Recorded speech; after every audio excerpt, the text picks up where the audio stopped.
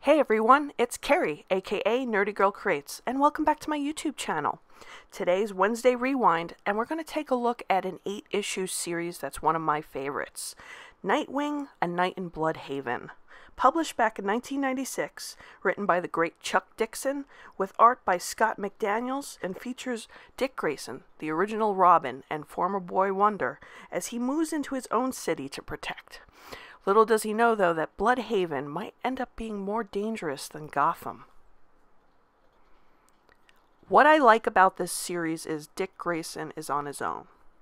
Now, we have seen him on his own before on some solo adventures in the past, but this time around, Dick Grayson finally has his own city that's desperately in need of a superhero.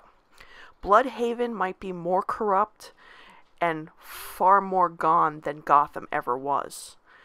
Dick quickly learns the gangs rule this city, and the cops are not going to help.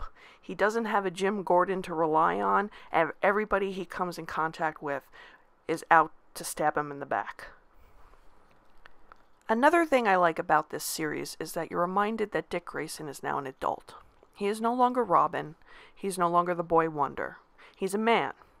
And he sees Bludhaven and this mission as an opportunity to prove he can stand as a hero on his own.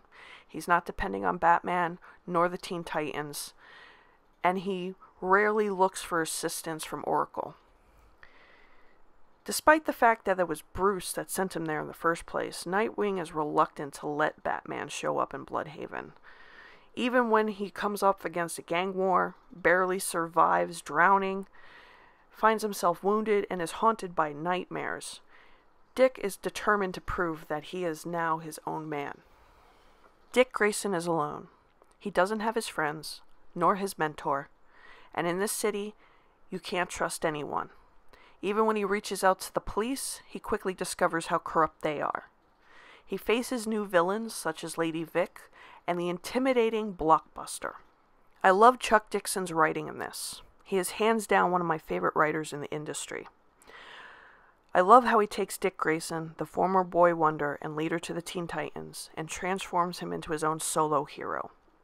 We watch as Nightwing struggles to survive in a city he's not familiar with, and to deal with villains that may overpower and overwhelm him.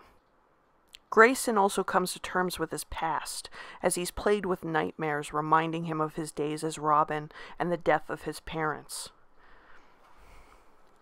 We also see Dick Grayson mentoring the new Robin, Tim Drake, and passing down his knowledge to the young boy, but at the same time, being concerned for his safety.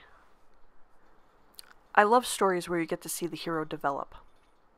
They start off weak, naive, and scared, but then, over time, they develop their skills and their strength and their knowledge to overcome the obstacles that they face.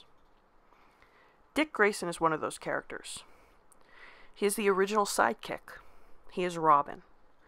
And over time, he's gone from Batman's partner in crime to leader of the Teen Titans, and now as his own solo hero, Nightwing.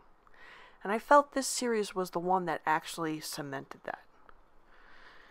He's got his own city that is desperately in need of a hero. He is desperately wanting to prove that he can do this on his own. He overcomes the obstacles that get thrown in his way. He sees hope where there is none. He learns to adapt. And most importantly, inspire. Now, as with every comic book I read, there's always issues. And the one issue I had with this comic series was the art. Not a big fan of Scott McDaniels' art, and I felt like for this type of story, we should have had something more serious.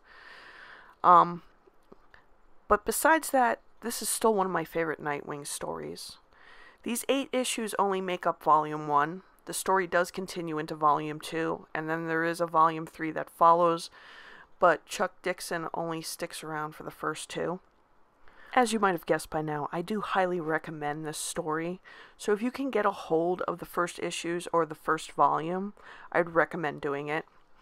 I know you can find it on the DC Comics app. I think it's even on Comixology. Check your local comic book stores. For the graphic novel, you could probably find it at a bookstore, online. I do recommend eBay if you're looking for individual issues but can't find them locally. So tell me what you think. Have you read Nightwing Volume 1? If so, share in the comments section down below. And don't forget to like, share, and subscribe. And I will see you on the next video. Bye!